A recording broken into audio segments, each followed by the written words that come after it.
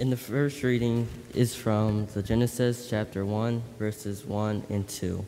Listen for God's word to you. In the beginning, God created the heavens and the earth. And the earth was without form and void, and the darkness was upon the face of the deep, and the Spirit of God moved upon the face of the waters. King James Version. In the beginning, when God created the heavens and the earth was a formless void, and darkness covered the face of the deep, while a wind from God swept over the face of the waters.